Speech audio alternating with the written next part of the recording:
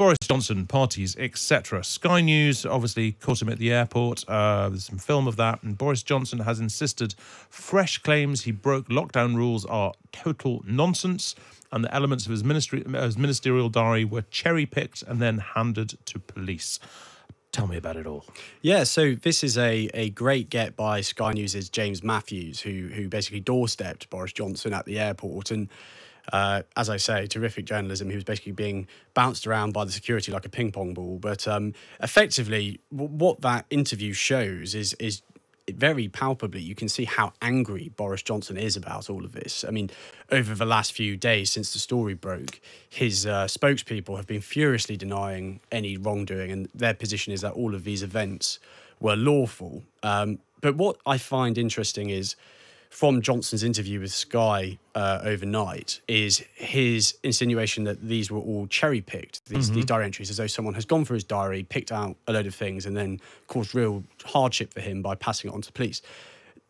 It's important, I think, from a factual perspective, just to point out that I don't think that's the case. The process, effectively here, how this came to end up in the possession of the police is as follows.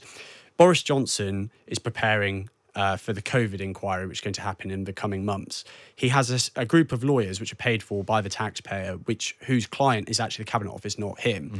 And the COVID inquiry requested a number of diary entries, specific dates from his official diary, which is not his property, it's government property.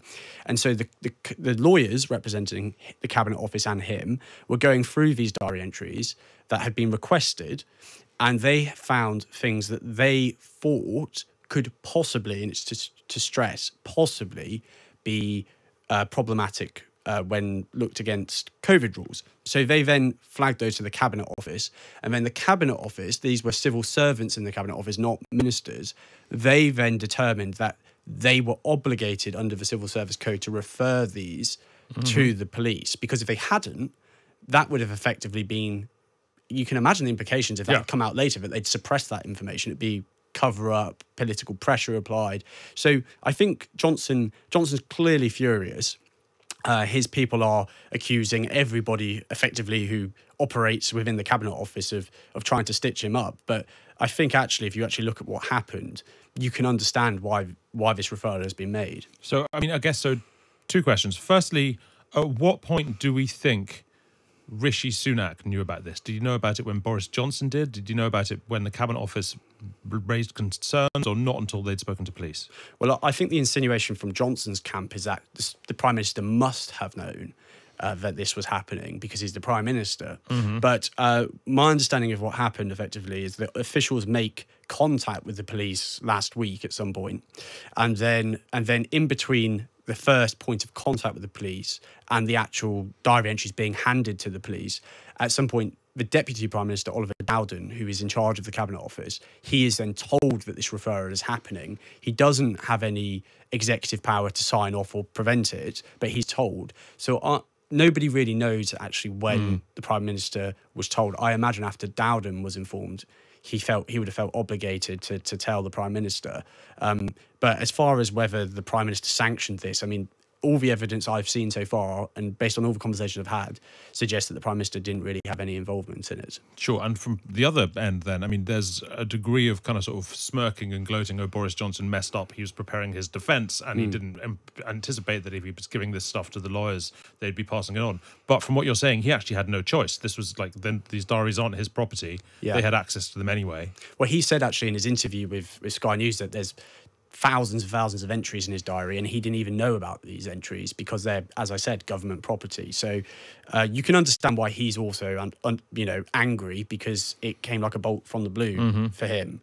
But I think the reality is the reason why he's so cross is because, yet again, he's being thrust back into the spotlight over Partygate, the one issue amongst all of the issues that he would rather avoid talking about. Yeah, sure. Well, look, let's move on from that for a bit.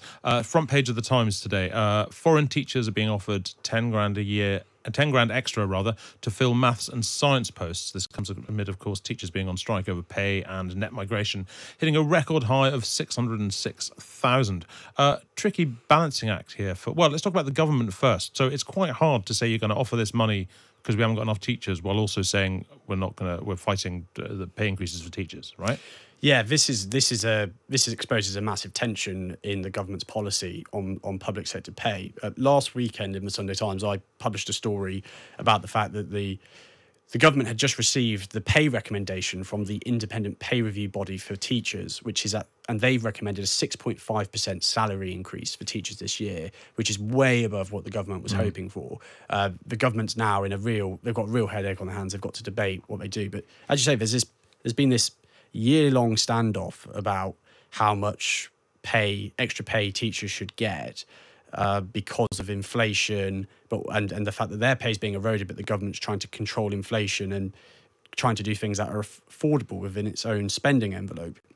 But this obviously does suggest that are they kind of being a bit short-sighted here? You know, if you're offering £10,000 bonuses to people to come here, then I think lots of teachers will be reading that story and thinking, well, hang on a second, how come you can offer teachers from overseas £10,000 but you can't increase my pay? So this story isn't going to help with those negotiations with the teaching unions. And also just the logic of bringing in teachers from elsewhere when you could be doing more to hold on to teachers that we already have, to stop people from leaving the profession and so on. Absolutely. And this is the key thing. The reason why they are looking for teachers overseas, a bit like in the NHS, they're recruiting thousands and thousands of nurses from overseas, is because they are struggling not only to recruit, but to retain teachers within the profession, because teachers are leaving because they think they can get better pay elsewhere. So it does expose this issue. And also last year, the Department for Education, it missed every single one of its recruitment targets for different subjects. It's not just maths and science, it's across pretty much the board, which is why the teaching unions are arguing, well, you've got to increase pay for everybody if you want to hit your recruitment targets and stop people from leaving the profession in their droves. But because of where we are economically, I think this issue is just going to run and run. Yeah. Well, look, immigration, of course, brings us to Suella Braverman and her big week. Suella Braverman is, of course, well, I'm going to say one of the strongest critics of the government's record on immigration, despite being Home Secretary and thus in charge of the government's record on immigration. But that's a conundrum for her. But look, I mean, I wanted to ask, would we have heard more from her this week, do you think, about immigration had she not had a tricky week over the whole kind of speeding fine stuff? And if so, well, you can understand why there's a sort of like conspiracy theory that it was the Blob trying to shut her up, right?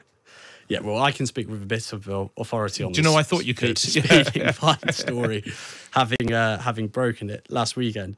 So I can't really play the role of a mind reader, but certainly some people I've spoken to have suggested that she's been very quiet since that story broke. Obviously, the Prime Minister decided not to refer her to the independent advisor over the story.